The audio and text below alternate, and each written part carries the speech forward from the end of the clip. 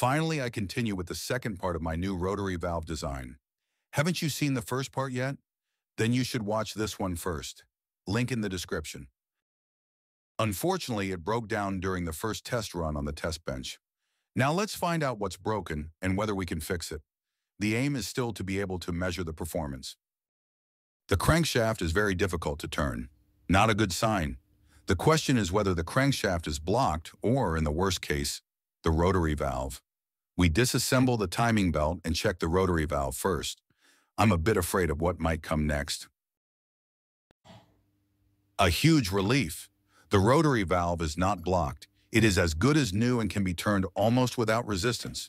That's the way it has to be. This means that the engine blockage most likely has nothing to do with the new cylinder head design. Next step is now to open the crankcase and see what's broken. Oh dear. You can immediately see the metal chips in the crankcase. These are bronze-colored. The only components made of bronze are the connecting rod bearings. This means that one of the two bearings must be defective. We immediately can see that the crank pin is discolored blue. This means that this bearing run too hot and we can find the bearing damage here. The bearing is seized. That's why I can't just disassemble the connecting rod off the crankshaft. For this reason, I had to use an extension to press the crank pin out of the crankshaft when it was mounted in the engine. Fortunately, I was able to remove the crank pin without damaging anything else. Now we can see where the bearing has seized. I suspect that the bearing clearance was too small and the missing oil hole caused insufficient lubrication.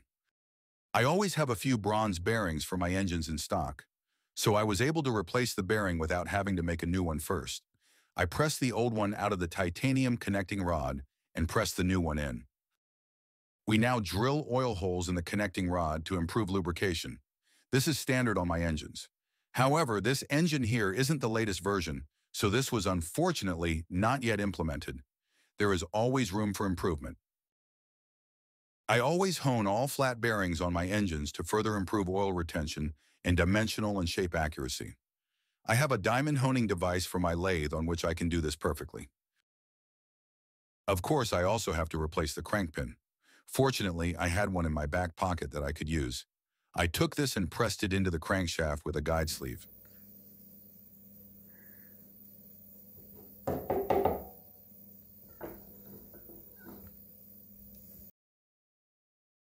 This also worked without any problems.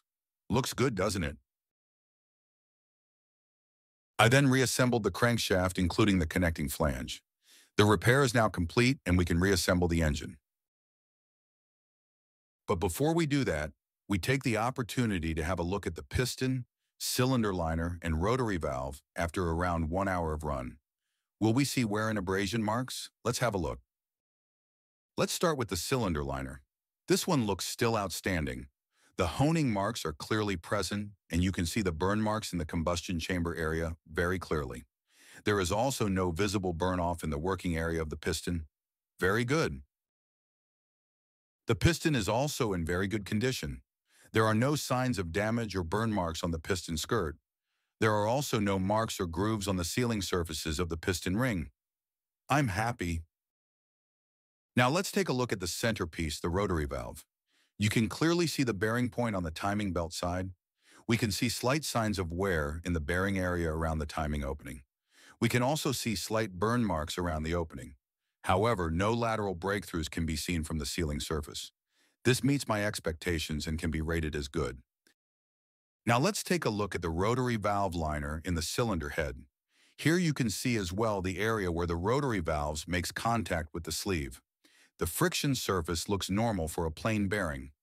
I don't know if you can see it well in the video, but here on the center web, you can see marks or kind of nicks in radial direction.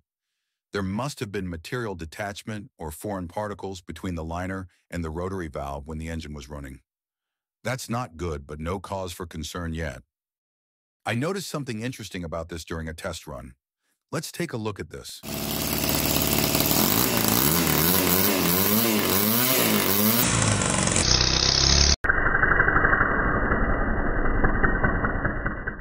Did you see what exactly happened? A large spark came out of the exhaust at high revs. It's probably a small chip that has come loose from the liner and exit the exhaust. leaving behind this previously visible nicks in rotary valve liner. But that's just a guess. What do you think? I don't think we can answer this question so easily. But let's not let that stop us. I have reassembled the engine and mounted it on the test bench. Now let's see if it runs again after the repair.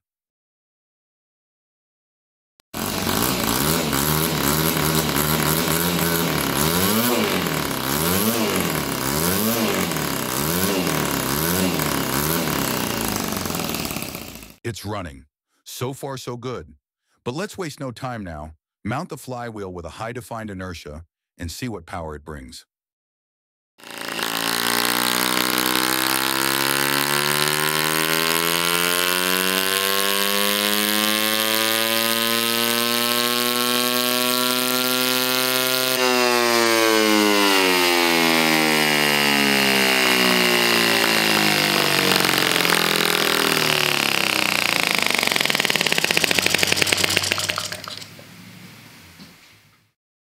What can I say?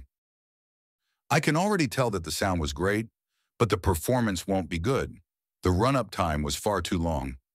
Let's take a look at the performance diagram. We have achieved 0.23 horsepower and 0.15 Newton meters of torque. The maximum speed was 15,400 RPM. This is not a good result for a Model 4-stroke engine with a displacement of 0.4 cubic inches. In comparison, its brother as well with a rotary valve but two independent valves achieved 0.63 horsepower at its peak. For me, that's not the end of the world. It was an idea that I wanted to test. Now I have an answer. Let's look on the bright side. Let's hear what his brother has to say to this.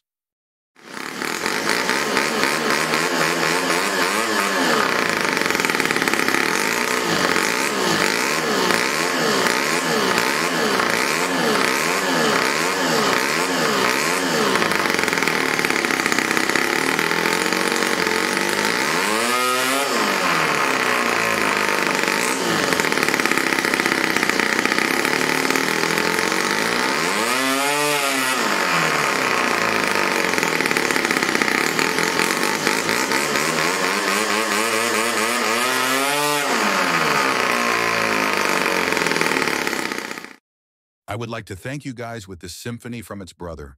Please don't forget to like the video and subscribe to my channel.